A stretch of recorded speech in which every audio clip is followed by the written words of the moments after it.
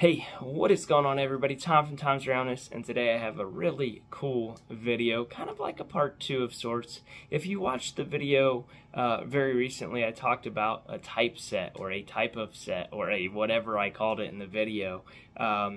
This is a very easy way to get into coin collecting, or if you're already a collector, a fun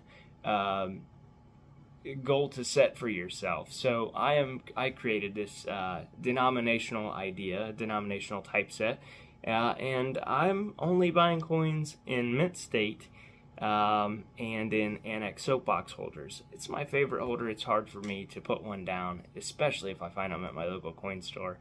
I really have a hard time walking out without them.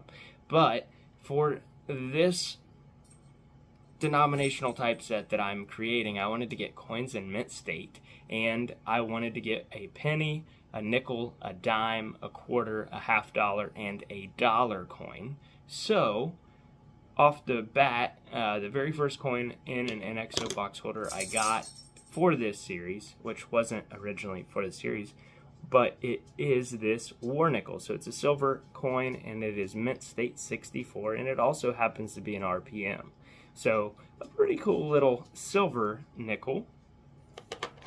The second coin I actually got for Christmas from the girlfriend. She asked me what to get me, and I said nothing. That's what I always say. And she said, send me something that I can get for you, please. And so I sent her this. It was a good price, and I really loved this coin. This was one of those cases where I wanted the holder more than anything, but it was a nice coin in the holder for a really good price. So this is a 1878 S in MS62. Nice Morgan there, and it was really well priced. And then I have another silver coin, so keeping in the silver, I'm probably going to have to get a silver dime and a silver quarter. Yes, we have a silver Kennedy $50. This is a 2000 in proof 68. So it is tied for the second highest graded $50 I have in my collection. And if you saw in the beginning of this video, you've seen the label was wrong on the eBay listing. They had it listed as a mint state 66, and it was in an annex old soapbox holder as a mint state 65 red. So I actually sent them an offer on it. They accepted, and I got it for about $4 or $5 less than the asking price. I didn't want to just go get a modern penny. I wanted to kind of get either an Indian head cent or a wheat cent. I ended up getting a 1955 wheat cent in MS65. So I'm very, very happy and excited about that. Now I just have to get a dime and a quarter. I've been looking at a proof Mercury dime, and I've been looking at a proof Washington quarter, because there's really no way I could afford to go for something like a seated or a barber or anything like that.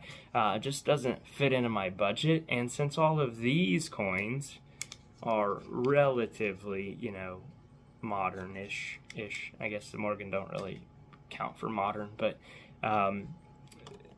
anyway, you do this how you want to do it.